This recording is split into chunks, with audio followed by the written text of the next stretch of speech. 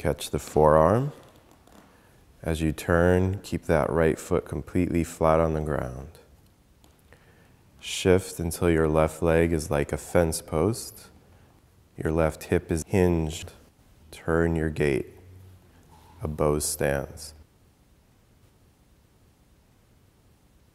Sit forward, your left leg is a fence post. As you turn, keep the fence post in the ground.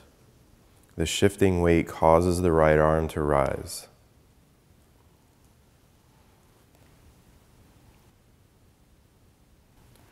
As you turn, add weight into the front leg. Rolling back like you're sitting in a chair made up of your left leg. Let the turning momentum pass into the arms.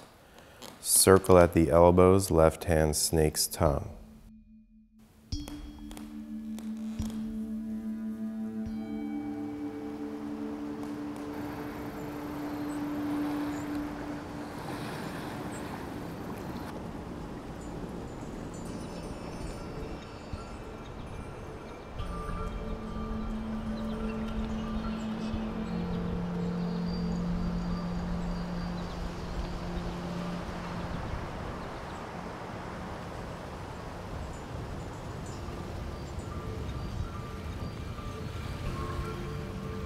Coming out here, one of the things I've been watching is, and sort of joyfully watching, the deconstruction of the old bridge, the construction of the new bridge too. I was actually, back a long time ago, was trained as a mechanical engineer. So watching how so much of that bridge, the old bridge, is still being suspended from just those two uprights that are holding it. And as they deconstruct it, they're having to put new pieces in to hold it together. And that, we kind of seek that in our bodies as Tai Chi players. Like, we call it unifying the Chi, having everything work together in a very structural sense. We have this opening move where our arms are floating out. It's so easy to just lean back and counteract those in a very physical sense, which would be fine. But we could also use kind of an inner structure, an inner integrity. And then I don't need to lean back, and I can still support my arms, just like that bridge that's suspended out there. It's an art of learning to go with and having things work together, support each other, so there's no working against, no struggle. As the energy comes down the front of the body, is your brow relaxed? Are your eyes relaxed? Is the way you use your eyes relaxed? Let them fall naturally in the socket. In general, you'll see where your vision lands. And Tai Chi, I'm asking my students all the time, like, learn this posture, learn this movement, trying to describe it. And at some point, it gets so natural that you think it's kind of easy.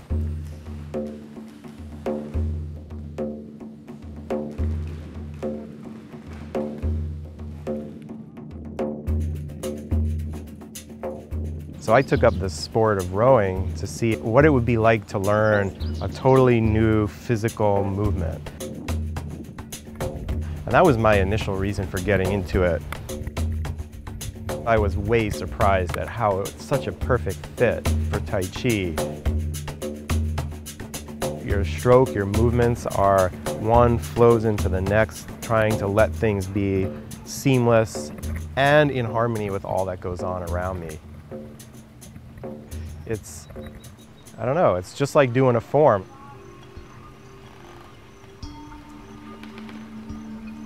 We move and we flow the way a long river flows to a sea. So there's a lot of flow going on underneath this river.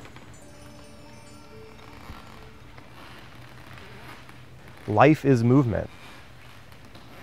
And that's the naturalness that we aspire to as Tai Chi players. Going with natural movements instead of struggling and bracing against.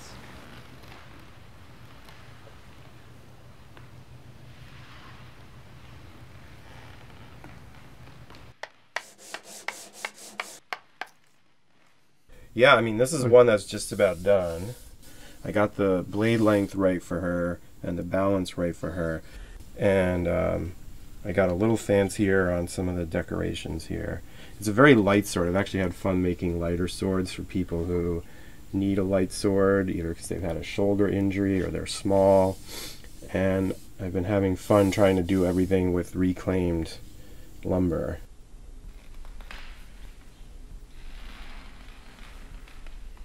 To some degree, I could honestly say Tai Chi saved my life.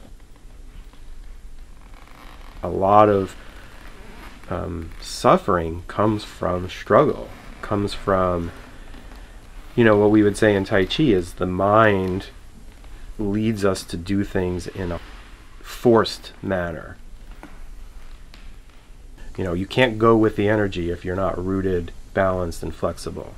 And that is a mindset. Dancing in the Tao.